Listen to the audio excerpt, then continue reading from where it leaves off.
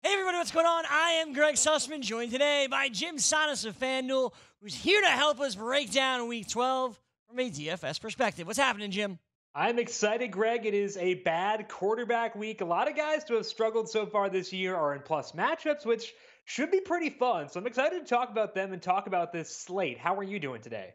I'm doing fantastically. I'm ready to rock, ready to look forward for Week 12, ready to get back to it. So let's begin with your favorite stack of the week, and it involves the Atlanta Falcons, who have been playing really well as of late. So this week you're matching up Matt Ryan and Julio Jones. It's against the Bucks. What more is there to say? Yeah, there's really not a whole lot. We know that the Bucks try to encourage teams to pass against them because they're very good against the rush and not that good against the pass. And obviously, the Falcons are a desirable spot. Now, people will look at Julio Jones's record against the Buccaneers and say we should use him because of that. But honestly, that doesn't matter because it's a different team, different offense around him, and the Bucks are a different team. The reason we should want to use Julio Jones is because he's good and because he's been getting a lot of volume recently. If we look at the 3 games since Mohamed Sanu left, Julio Jones has 27% of the Falcons' overall targets to go with 56% of their deep targets in that time. He's been getting fed, and that was true last week too with Austin Hooper being out. They just announced earlier that Austin Hooper will miss once again this week, which should guarantee that Julio's going to get a lot of volume against the 24th ranked pass defense, and they're much worse if you take sacks out of the equation. So Julio definitely in play. He is $8,400. Matt Ryan, $7,900. He is at home. He is facing a bad pass defense, and Matt Ryan has been good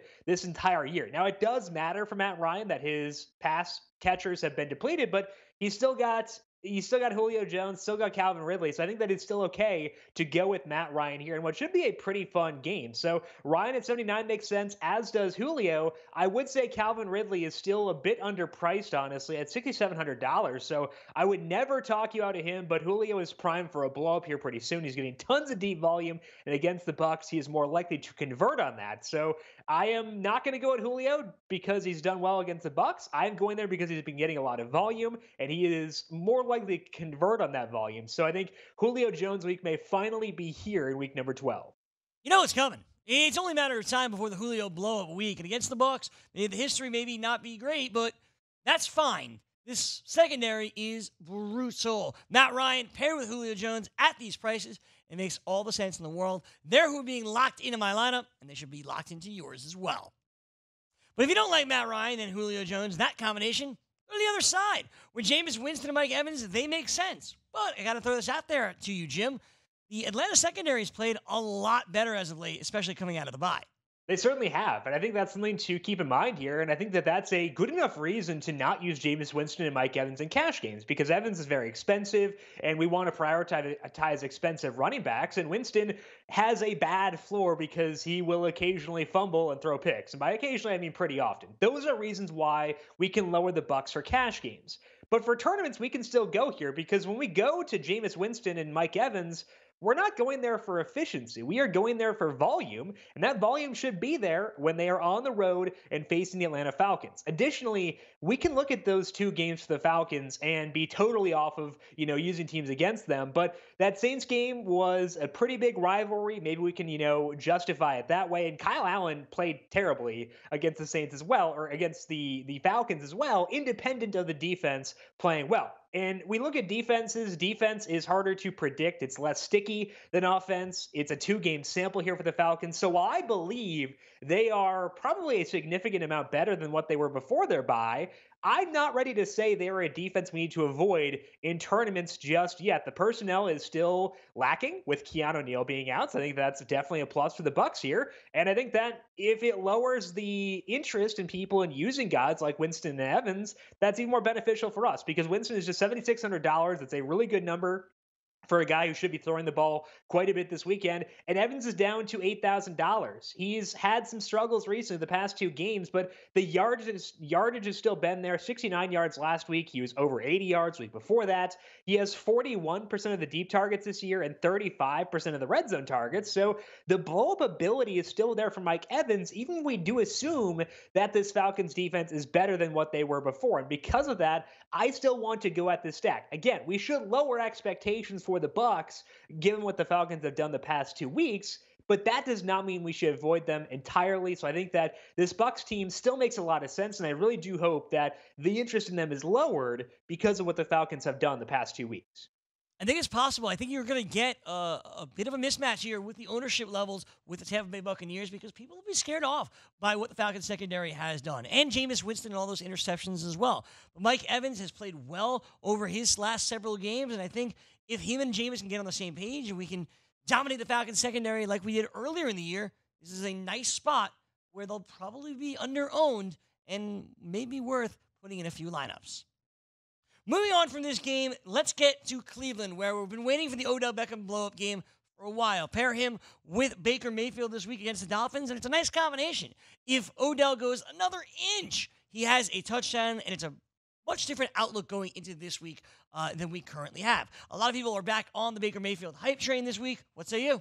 Count me in as well, because this Browns offense has faced a really, really tough schedule so far this year. If you look at adjusted pass defense numbers over on NumberFire, this will be the second time all year in now 11 games where the Browns have faced a team outside the top 20 in pass defense, and the Dolphins are dead last. So they have had 9 games against top 20 pass defenses, just 1 against worst pass defenses. So 1 game against a team ranked outside the top 20, and that is while facing the first, second, third, 6th, and 12th ranked pass defense this year. And 4 of those 5 games came on the road. This time they are at home. They're facing the 32nd ranked pass defense, and there is no question this is the best spot the Browns have been in this entire year. Once you adjust for the schedule the Browns have faced, they're actually the 16th ranked passing offense in the league based on NumberFire's metrics. So they actually have not been nearly as bad as perception. They have not been good. 16th is not great, but they haven't been as bad as perception. That puts me on Baker Mayfield at $7,500, and I think that it makes sense for Odell Beckham too. If we look at the 2 games that Kareem Hunt has played, he's gotten a lot of volume. We've still seen Beckham get 33% of the Browns' targets in those 2 games. He is getting almost all the deep work, and we're getting him here at $7,000. The volume has been there for Beckham all year long, but the efficiency hasn't been. Part of that's been because he and Baker have not been necessarily on the same page, but it's also been due to tough matchups. He will not have a tough matchup this weekend, so I think if I had one tournament lineup, I'd have a hard time not plugging in Beckham. I think it would make a lot of sense to pair him with Baker Mayfield as well. On the train here with the Cleveland Browns going up against the Dolphins, Baker Mayfield pairing up with Odell Beckham Jr., as solid as they come, theoretically, this week against Miami.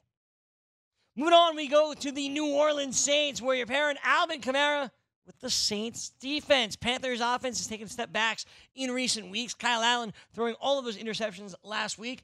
Can the Saints secondary make him do it again? Yeah, I think what we saw last week from the Saints is pretty encouraging because there was no Marshawn Lattimore in that game, and they still played well. Marshawn Lattimore may not be back here, but I think that even with that being the case, it's Kyle Allen going on the road. And when you adjust to the schedule the Panthers have faced so far this year, they are the 31st ranked passing offense in terms of efficiency, which sets the Saints defense up really well. We also saw last week what the Saints will do with their running backs when they're in a positive script. We haven't really seen that since Alvin Kamara came back from his injury, and we saw it last week. And yeah, his snap rate did go down to 61%, but the usage was still there. Kamara had 13 carries and 10 targets. 13 carries is not a lot, but 10 targets for a running back is equivalent to 20 carries if you adjust for the value in a target relative to a carry. And that's a lot of work for a guy who is hyper efficient, running behind a good offensive line, and tied to a very good quarterback. So if you guarantee me a similar workload for Alvin Kamara this week, I think he makes a lot of sense at $8,300. Now, the raw touch total, I think, is enough where you don't need to target Kamara in cash games. You can target him there, but I don't think you have to. But as far as tournaments go, this guy always has multi-touchdown upside, and he can turn any of those targets into a long game. So Alvin Kamara, I think last week made me feel a lot better about him from a usage perspective, even if the Saints do get ahead here, which is why I'm willing to pair him with the Saints defense. Both options are very costly, so it's not easy to get there. But I think given the struggles the Panthers offense has had, and given the usage Kamara had last week, it's a stack that has good odds of paying off. As long as that usage is there for Alvin Kamara, you're in a good spot. The New Orleans Saints defense, as Jim mentioned, look back. And if last week is any indication, there's someone that you can rely on going forward. Certainly this week against Carolina and the interception machine Kyle Allen, you got to like the New Orleans Saints, especially Alvin Kamara. Up next, we get to the New York Jets. I was waiting for this one. Sam Darnold, Jamison Crowder facing off against the Raiders secondary that certainly has been leaky. Crowder has been really good whenever Sam Darnold's in the lineup, and Darnold, as soon as the schedule eased up, has obviously looked better of late as well. Darnold and Crowder, this is an easy one if you want to go down and not spend the money up for the Atlanta guys.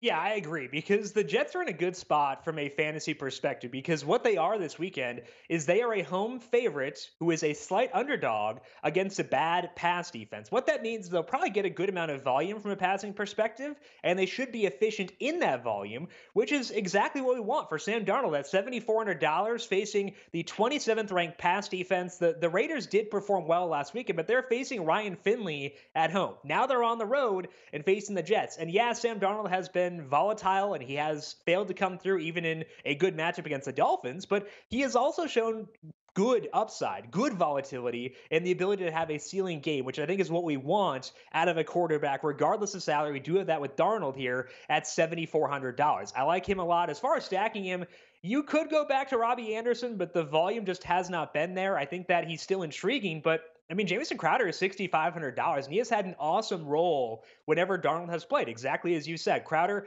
in the games that Darnold has played, has 26% of the team's targets, partially inflated by that Buffalo game where he had 17 targets. But even since Darnold came back, we've seen Crowder getting a lot of targets, and some of those have been downfield as well, which has allowed Crowder to have some yardage. He has had 75 or more yards in 3 straight games. He has had at least 75 yards 5 total times this year, 5 out of 7 games Darnold has played. So we don't think of Crowder as being a big yardage guy, but the yardage has been there, which gives him upside, especially for $6,500. So this is a script that sets up well for a lot of pass attempts to the Jets, and it sets up for efficient pass attempts, and Crowder has been the best piece in this passing offense. So I think that when you're going with Darnold, you can give some thought to Robbie Anderson, but with the volume Crowder is getting, it's really hard for me to turn him down at $6,500.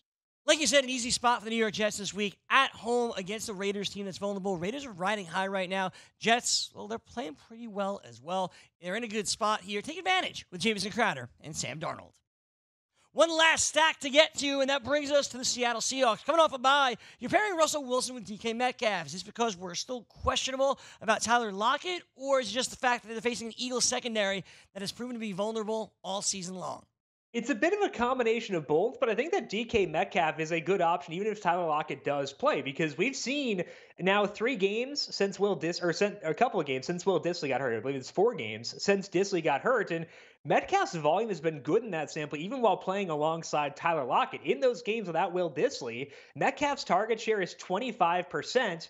He's averaging just a hair under 2 deep targets per game. He's getting work in the red zone too. So even while playing alongside Tyler Lockett, Metcalf has been really good and been getting a lot of volume. If we, take Lockett out of the equation or simply just lower him a bit, that would bode well for additional volume for DK Metcalf. He is $6,700, and I think that when you're getting that many high leverage targets for that salary, it's really hard to pass up. I think this Eagles defense, as they've gotten healthier, has gotten a lot better, but they're also facing Russell Wilson. And Russell Wilson is efficient against pretty much any defense. I think that Wilson makes a lot of sense here as well. I shouldn't have to talk you into him, but I think that Wilson is always a fun guy when his odds of having to pass are a little bit higher. This time he is on the road. He is facing Philadelphia as a 2-point underdog. The line has shifted in favor of Seattle, so maybe won't be a 2-point dog on Sunday, but it's still a script where we should not expect the Seahawks to get a lead and then just grind clock with Chris Carson. That is great for Russell Wilson. I hope that Alshon Jeffrey is able to play here because that would be better from a shootout perspective. Hopefully we can get the Eagles to score some points too and keep the Seahawks passing. But I think overall, it's still a good spot to go at the Seahawks passing offense. Lockett makes sense if he can go. He is $7,400, but I'm also okay taking those savings, jumping down to DK Metcalf at $67 and locking him in with Russell Wilson. The savings you get from Lockett to Metcalf, especially with Metcalf being healthier than Lockett at this point of the season, makes a lot of sense. And as you said, when you get a passing spot for Russell Wilson, we got to take advantage. That's what we have this week, hopefully against Philly. And as you mentioned, we want to get that back-and-forth game that keeps Russell Wilson passing. Otherwise, Brian Schottenheimer will bring this offense into a shell, and we'll go back to the old Chris Carson Seattle Seahawks defense stack. That's going to do it for us here on the Hurry Up Jim. It's been a blast. It's been so much fun. We should do it again tomorrow. Yeah, why not? We'll talk some values tomorrow. Should be a good slate for that too. And I think it should be a fun slate overall. So looking forward to it, Greg. And we'll talk to you again tomorrow. Undervalued plays is the story for tomorrow. We hope to have you here. For Jim Sonis, I'm Greg Sussman. Have a great night. We'll see you back here tomorrow.